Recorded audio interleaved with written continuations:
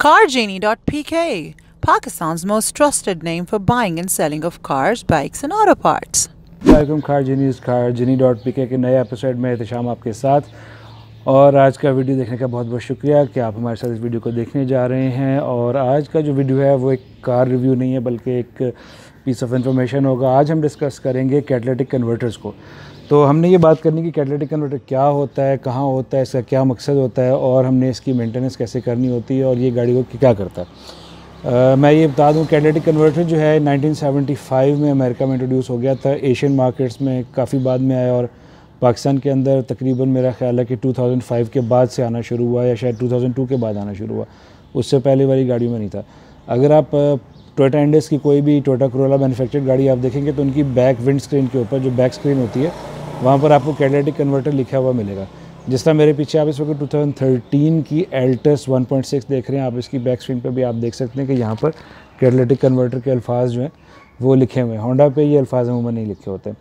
तो मुझे भी कैटलिटिक कन्वर्टर के बारे में कभी भी इंफॉर्मेशन नहीं थी और जब मुझे मेरा नुकसान हुआ और फिर मुझे पता चला कि एक्सपीरियंस करके कि ओके ये क्या चीज़ होती है, कितनी ज़रूरी होती है, इसकी मेंटेनेंस कैसे करते हैं। तो कैटलिटिक कन्वर्टर को बेसिकली आप एक फ़िल्टर समझें।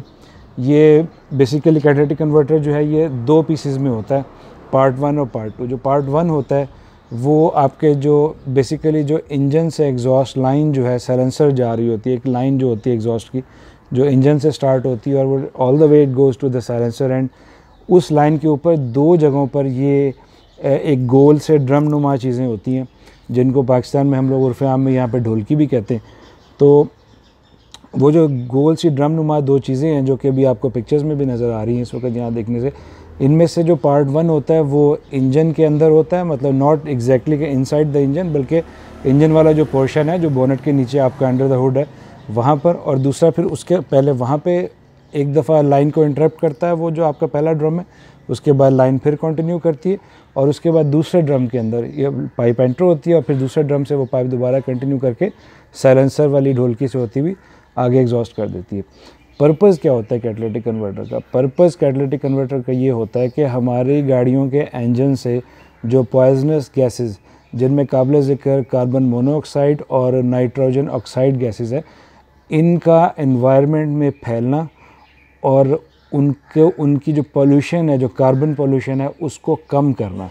तो बेसिकली ये फ़िल्टर जो है ये हमारी गाड़ियों की जो पोल्यूशन है उसको मतलब के रोकने के लिए ये डिज़ाइन किया गया है, ठीक है।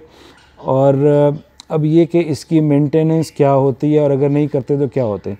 ओके, अब इसमें होता क्या है कि with the passage of time इसके अंदर एक जो पिक्चर्स में भी आप देख रहे हैं कि कैटलिटिक कन्वर्टर के अंदर जो है वो हनी कोम्ब का मतलब है जिस तरह शहद की मक्खी का छत्ता होता है, बिल्कुल उस तरह के पेंटागोनल शेप्स वाले एक पूरी की पूरी एक अंदर एक जाली होती है जो कि खासी चौड़ी होती है। और इस जाली को जो है ये जिस अगर हम बात करें किस मटेरियल की बनी होती है तो ये सिरेमिक जो है जिसको आप चीनी की मिट्टी कहते हैं, ये सिरेमिक मटेरियल जो है उसकी बनी हुई होती है। और इसकी जो लाइफ है वो कोई हार्डली अगर आप इसको मेंटेन नहीं करेंगे तो मैक्सिमम 80,000 या 200,000 किलोमीटर्स पे जाके 1,00,000 किलोमीटर पे जाके ये चोक हो जाती है। और वंस जब ये चोक हो जाती है तो ज़्यादातर यही होता है कि इसका कोई फिर क्लीनिंग सोल्यूशन उस वक्त अवेलेबल नहीं होता।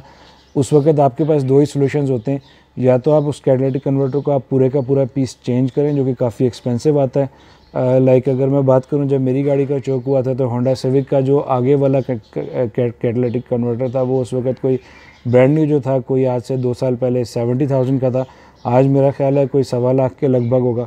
और जो पीछे वाला था वो 50,000 के करीब था। इसी तरह होंडा सिटी का जो था वो जो आगे वाला जो, क्योंकि ज़्यादातर जो है ना वो आगे वाला जो इंजन की साइड पे है वो चोक होता है, जो पीछे वाला होता है उसके चोक होने के चांसेस कम होते हैं।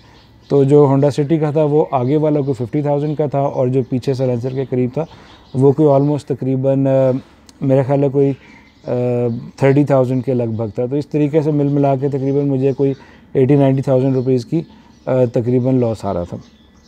Having said this, catalytic converter की मेंटेनेंस हम कैसे कर सकते हैं? तो बात यह है कि जिस तरह हम अपनी गाड़ी के अंदर ऑयल चेंज करते हैं with the passage of time, उसकी एक पीरियडिकल मेंटेनेंस होती है कि लेट्स सपोज एवरी 5,000 किलोमीटर या 7,000 जिस भी कैपेसिटी का ऑयल आपने परचेज़ किया हुआ है उसके हिसाब से।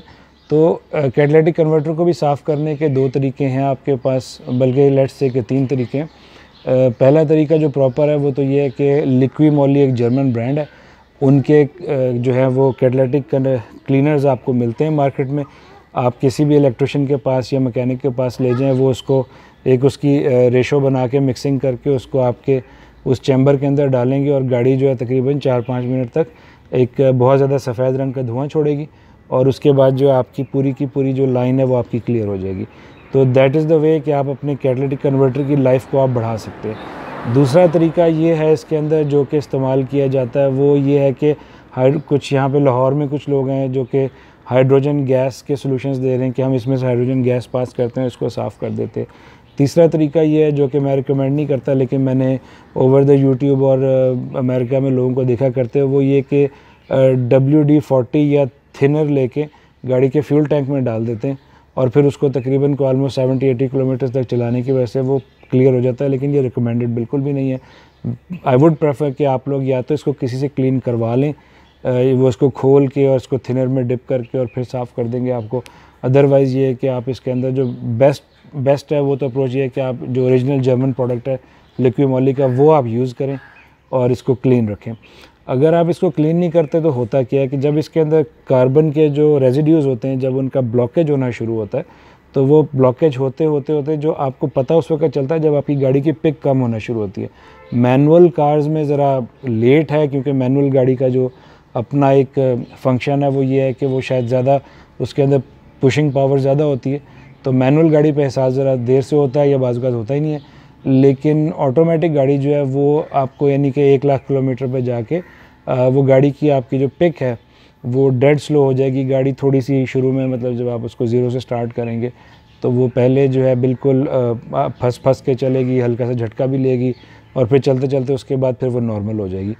तो ये है जी कैटलाइटिक कन्वर्टर की पूरी साइंस और इसको मेंटेनेंस का तरीका। और ये पहले ये पार्ट्स गाड़ियों में नहीं आते थे, लिहाजा हमने कभी अपने बड़ों से और इस तरह से सुना भी नहीं।